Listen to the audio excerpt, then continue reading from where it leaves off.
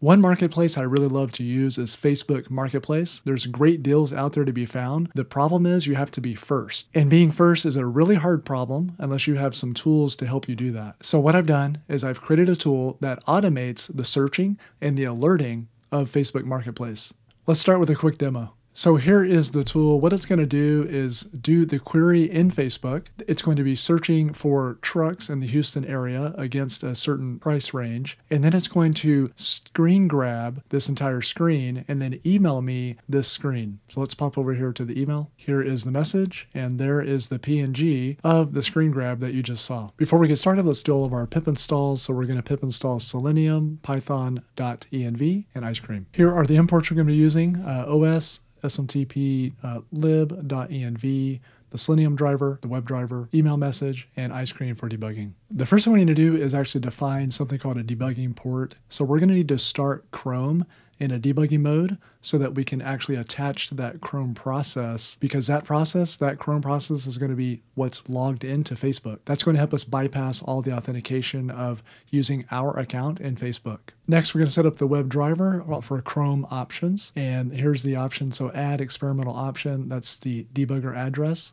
localhost, and the debugging port that we just set here. Next, we're going to give it the path of our Chrome driver. Now we're going to set up the service, so executable path, the Chrome driver path, get our service, and then the actual driver. We need to set the service and then those options that we just set. Because remember, we're not spawning up a brand new Chrome browser. We're connecting to one that's already open because we've already passed all the authentication. Here's where we set the URL, which is the search query. You can see here you've got min price 2000, max price is here, truck exact equals false. And let's show you how that kind of works. As you mess with these, you can see the URL up here starts changing. So 1000, 3000.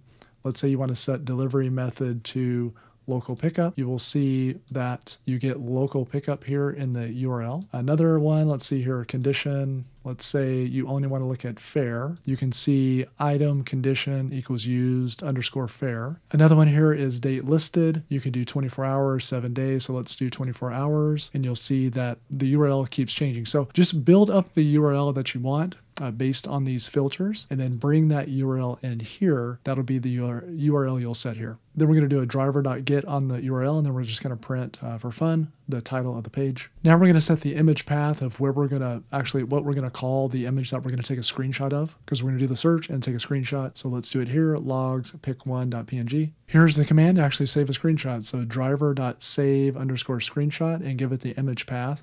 It'll take that screenshot and store it for you. And before we forget, always make sure we do a driver.quit here. But before we quit, we got to build out a new function, and that function is going to be sending the email, the PNG. This is what we're going to call the function. So we're going to say send email. We're going to pass it a subject. We're going to pass it a body message. And then it also obviously needs the image path so we can send that. Let's come back to the top of our file and build that function. So here it is, send email, message subject, message body, image path. And to start it off, we're going to set up an email. So the email here is cracecast@gmail. Here is the message. So email message. It's going to have a subject from to. I just did it for the same, but it could be different. And then message.set content. That's the message body that we pass in. We now need to add the PNG. So what we do is do a with open, image path, read binary as image. And then we do a message.add attachment. So image.read, main type is image, and then subtype is PNG, and the file name is obviously the image path. And here's where we actually connect to Gmail to do that work.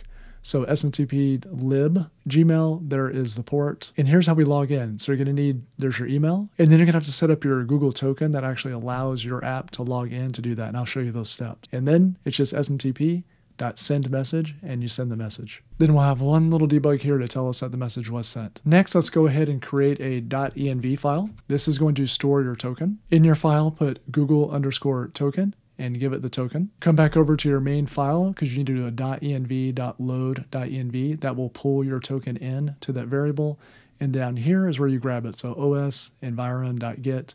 Get your Google token. You're probably wondering, how do you set up that Google token? So come here to your account, your Google account, go to security, come here to two-step verification. You have to turn this on first. When you come into it, just scroll to the bottom. So two-step verification, scroll to the bottom, and you see this thing called app passwords. Create an app password. It's this easy. You just give it a name, test token, create. There would be the token that I could snag. Take that token and put it over in your file. And forget the spaces. Do not include the spaces. Before we can run our script, we have to first start Chrome in a debugging mode. So here is the command to do that. I just leave it here as a comment.